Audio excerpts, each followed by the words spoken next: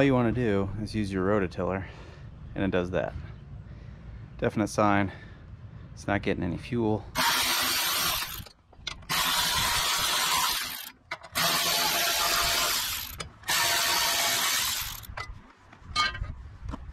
And this one has Torx on it.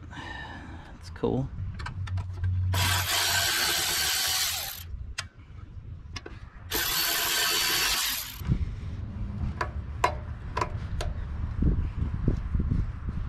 I'll make that one very easy to get to.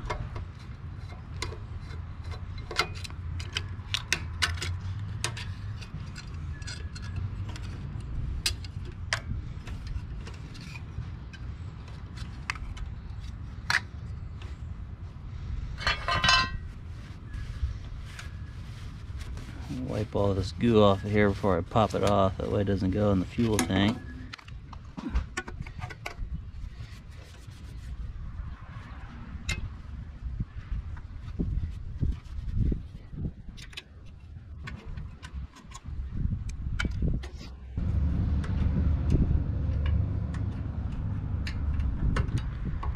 Any day now.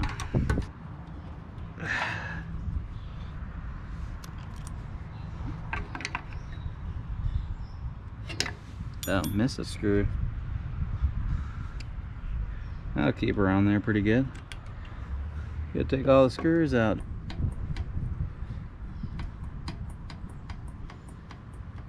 Now, there's one in the middle that goes through the body.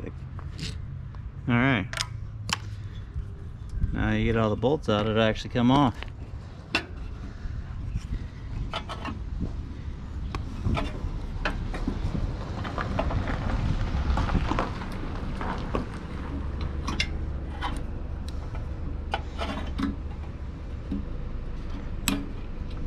Oh, that ain't good.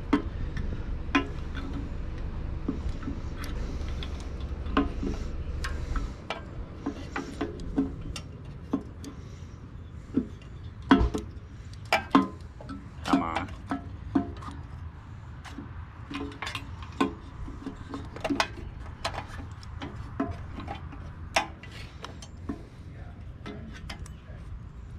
Alright, well, we got it out, but we broke the pickup screen. We're gonna have to come up with something interesting there. Okay, I think I found the problem. I pulled off this little screen guy, and if you can see in there, it's full of a bunch of goo. There's a bunch of goo there. Aside from the fact that I broke off that pickup there, this guy needs cleaned off. Stuff a rag in there to keep all the junk from going back into the fuel tank. Or at least as much as we can.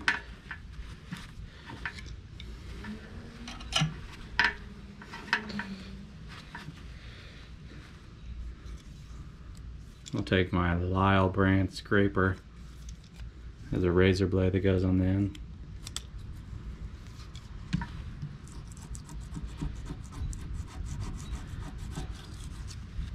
Works great. I'm going to be careful when using it on soft material like aluminum, but this sheet steel, unless the blade has a real big dent in it, shouldn't gouge the material.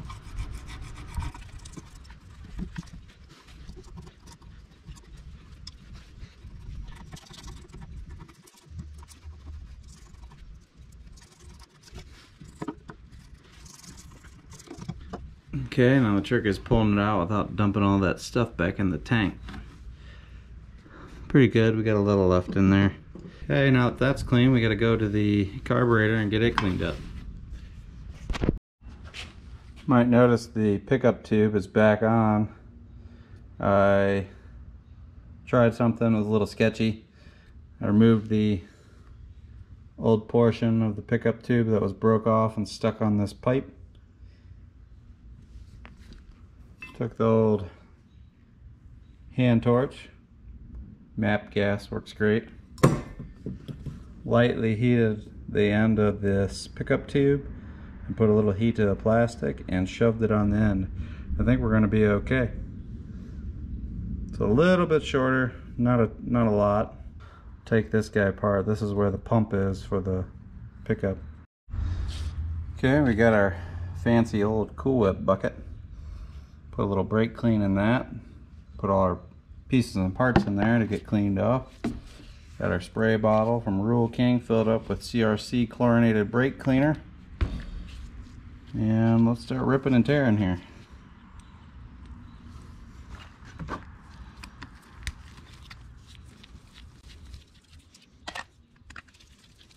Should be a diaphragm pump behind this cover.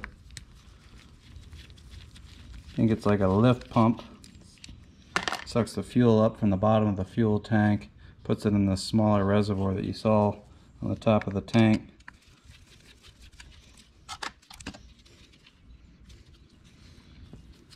It's on a roll pin for orientation. Almost need a tiny dead blow hammer.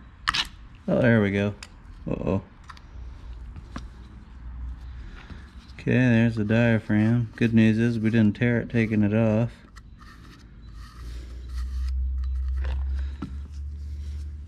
Here's the cover.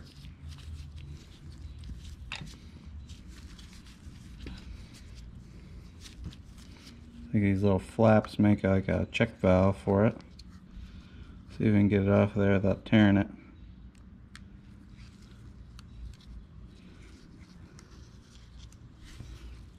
Okay.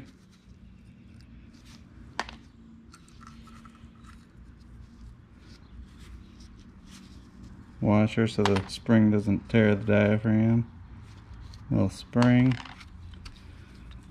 A little bit of dirt in there, but that might have came off when we popped this cover off of there.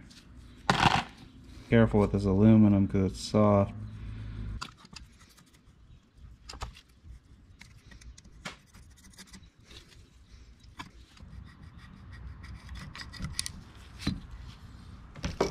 Okay, that's all cleaned up, and we got all that goo in there we gotta get out. I don't know if that main jet's removable or not, we'll find out.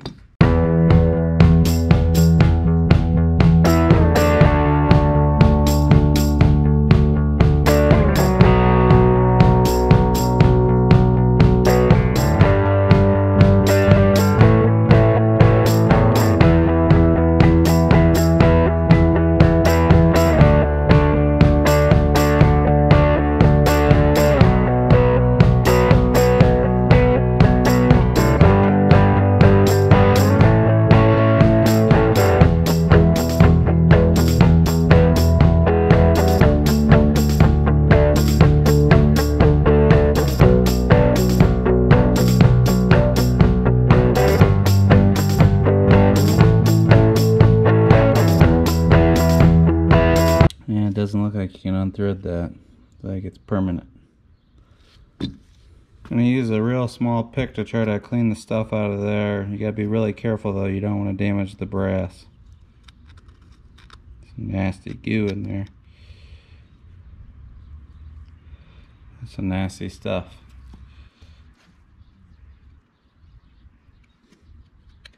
Right there is probably why she didn't want to run for us today.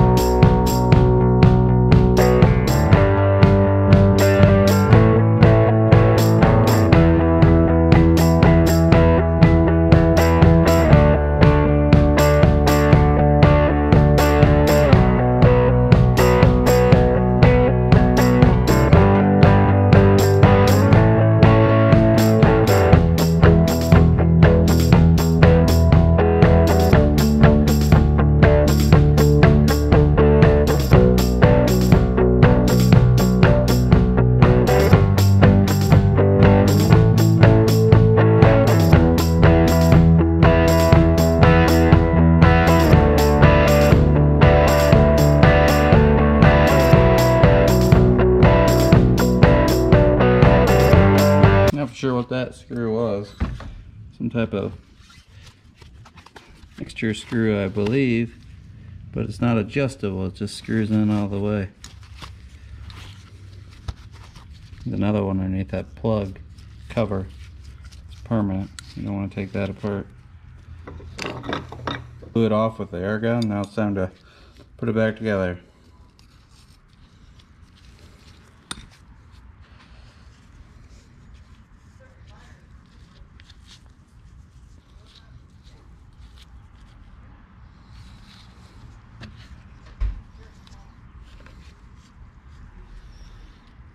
spring for the diaphragm.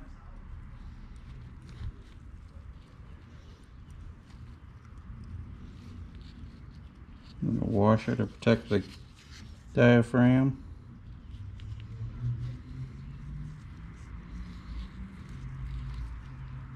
It's on upside down.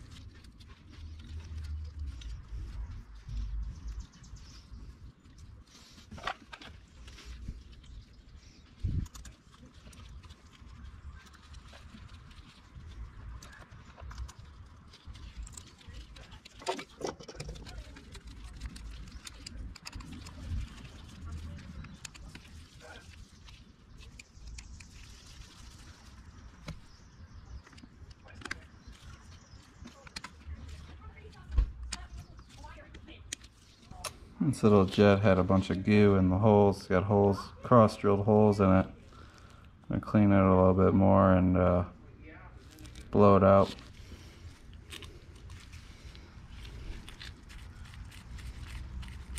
This guy didn't have any adjustment on it. It just was seated in tight, so that's how we're gonna put it back.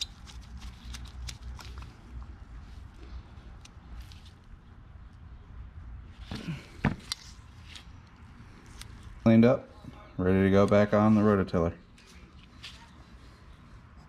Cleaned the little reservoir, the raised reservoir out. Had a little bit of tarnish in it. And I don't have a new gasket. I don't want to wait on any new gaskets. So we're just going to put a little bit of RTV on there. Just so happens that ultra copper high temp's what I got. But any RTV will work. Just going to put a thin skin on here.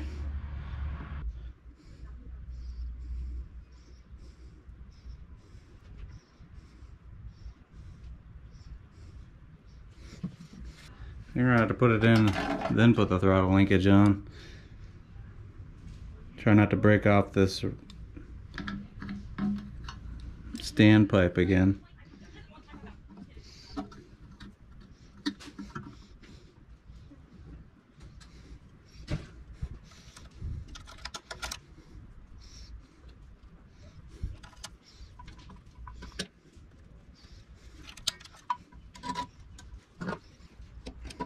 So I start all the bolts first before you tighten any.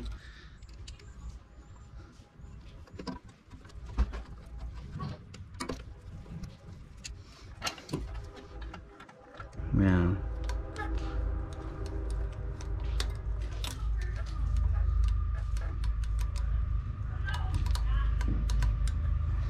What's happening here? Oh. No, screw it.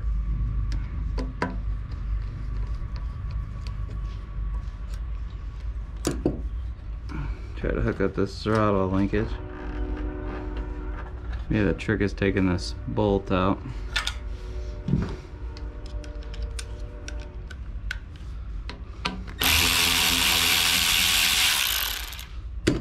That'll help.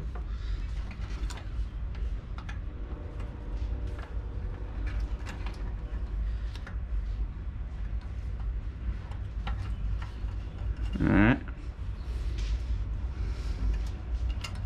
Put our shoulder bolt back in.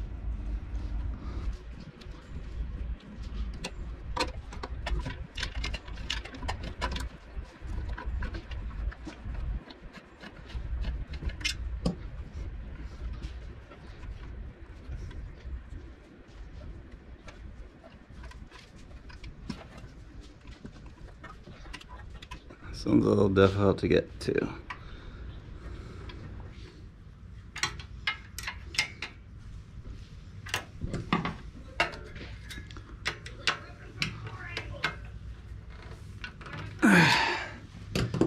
Okay, it's tight to the engine or the head. I think we can snug up all these Carb to fuel tank bolts.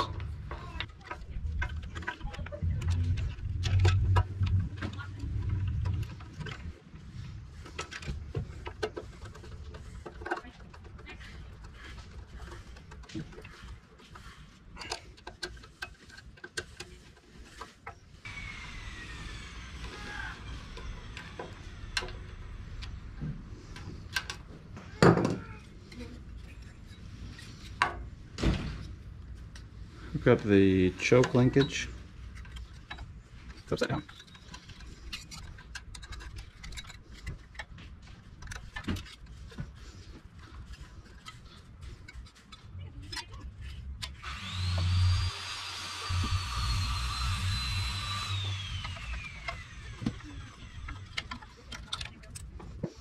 Long bolt in over here. The one with the clamp for the vacuum.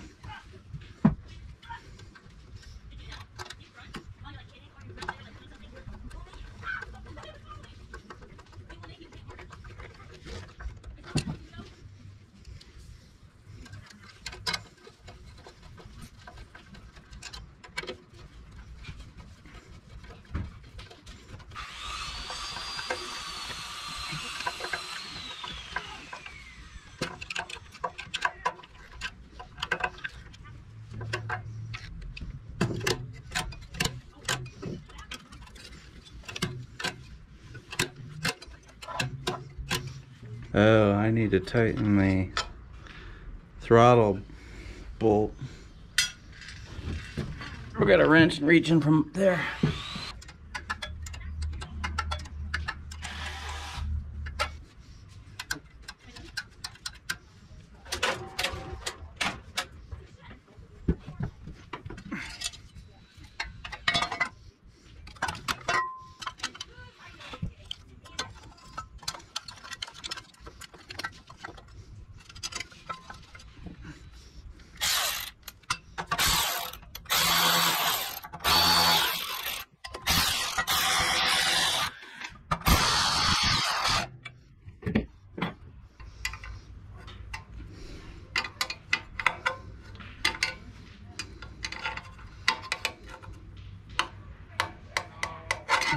Prime it with a little gas.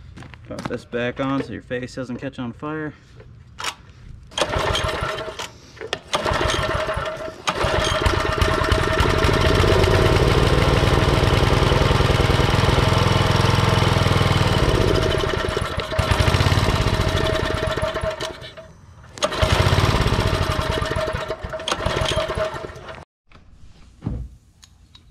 I had to disassemble the carburetor again because it still wasn't working properly, and I soaked it in, submerged the whole carburetor in brake cleaner and blew it back off with air.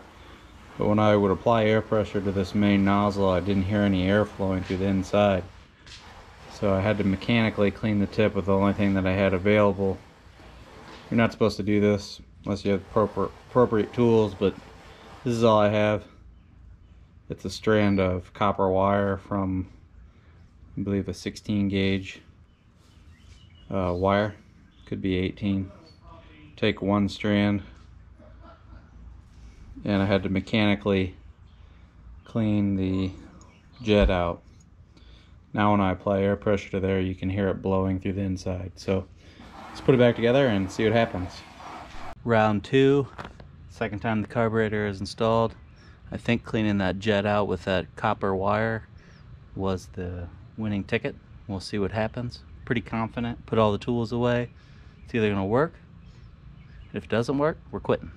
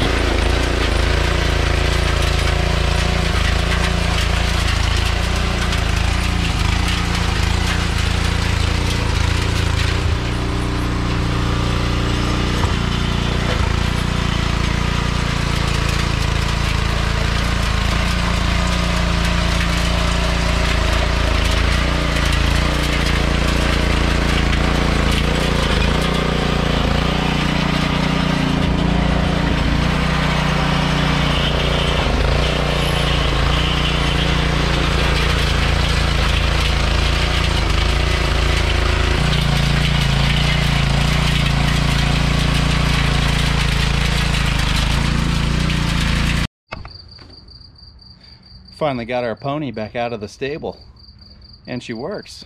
All right. If you liked this video, don't forget to give me a thumbs up, leave your questions and comments in the section below, and don't forget to hit the subscribe button. Thanks, everybody.